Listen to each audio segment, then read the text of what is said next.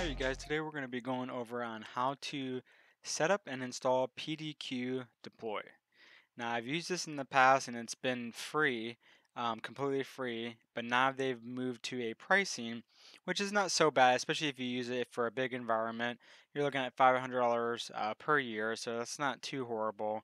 So let's go ahead and download this and let's get it installed. So we actually already downloaded it, so you can download a 14-day free trial. So we're going to minimize this, and we already have the install running. Now when we went ahead and executed this exe, it did ask us to install a .NETwork framework, and then we had to reboot the server. Now, so if you already don't have this certain framework, then you're going to have to install it and then it's going to reboot. So just keep that in mind. So we're going to go ahead and go through this install process. Agree to the terms of service. Install in there, that's fine.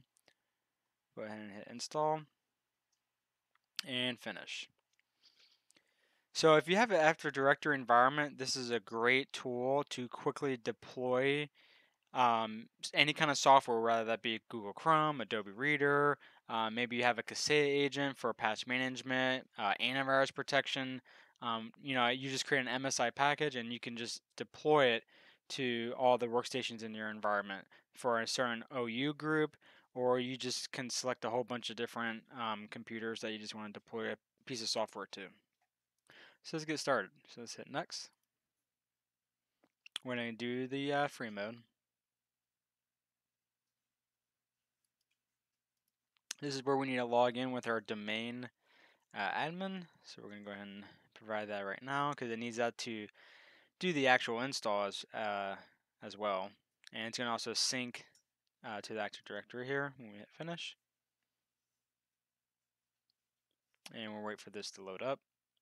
Alright, now that we have it loaded up, we're going to create a new package. Then we're going to go ahead and give it a name here. We'll name this Kaseya install. So it's going to install a Kaseya agent to that workstation. Those are fine. Going to go to steps and click on install. We're going to browse to that Kaseya setup.exe. Then we're going to hit save and then close. Now, of course, this is just for the Kaseya install is already like kind of an MSI package installer, so it basically just does a silent install, so we don't have to really do anything. But if you had something else that had to have like next install, you could actually do all that within that package setup there that we were just at. So once we've got our package install, name Kaseya, now we need to do deploy once. So we hit deploy once, we'll choose our targets, we'll select our Active Directory, computers, browse to, you can browse to, like I said, you can select a whole OU group, but in this instance we're just doing one workstation. We found it, and you can see we have one target selected, and deploy now. And you can actually see if it fails. So you can see it's trying to connect to the workstation right now. And yeah, it's pretty cool. So it'll actually let you know if it fails or not, which is nice. So we actually had an issue, and we realized that computer was not online. So we did another computer, and you can see that I copied the file to the machine.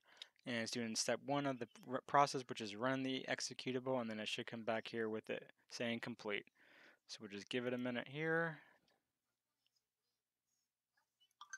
And you can see now it's at the finishing stages, so we'll just wait for it to say complete. And there you guys have it. It's successfully deployed that executable to that workstation. Hope this video was helpful. I definitely have used this many times, especially if it's a workstation that I can't get access to it. Let's say I don't have a team viewer or some kind of remote software on that box, but I can get onto another computer or the actual server.